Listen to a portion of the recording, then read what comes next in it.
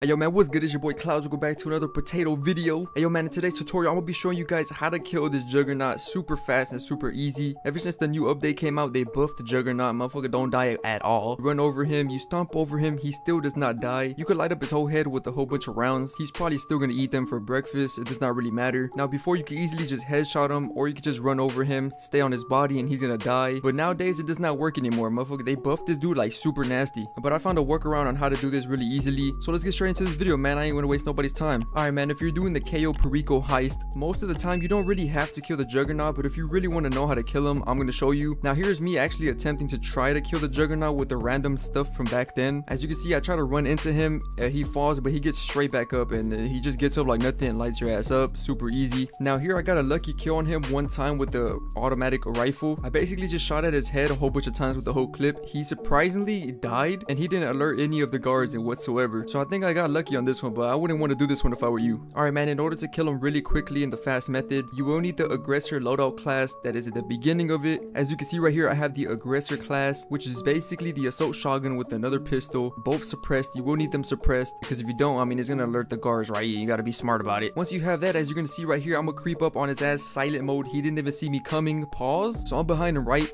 Boom, boom, boom. Light up in the head with the shotty. He's donezo. As you can see, it killed him pretty quickly. I would highly recommend you to hold down the trigger, because I don't know how many shots it takes to kill him. It probably takes like around 3 shots in like to the head to kill him with the assault shotgun. So you can go ahead and try this out yourself, man. This is the best way that I found out to kill him. I tried it for like an hour, literally trying the old methods on how to kill him faster. I ran over him, he gets up like quickly. Like I said, I did it one time where I ran over him, but I do believe you have to get him stuck onto something. Right here I got kind of lucky where I ran him over, got on top of his body, like not like that, you know what I'm talking about, and he was stuck right there and he just died. So I guess it still kind of works. You just got to get him stuck into a position, but I highly recommend you just do the assault shotgun one. It's gonna work quicker and it's gonna be a faster method. So yeah man, I've really helped you guys out. Please comment down below, let me know what you think is the fastest method. Since the update came out, they just buffed them for some weird reason. Like out of everything they buffed the Juggernaut, which I guess it makes sense. I mean, I don't really know why they focused on it. They could have been focusing on something else, but hey, we're here to just chill, you know. So yeah, please drop a like, subscribe if I did help you out, and I'll catch you guys in the next one. Your boy's out. Peace.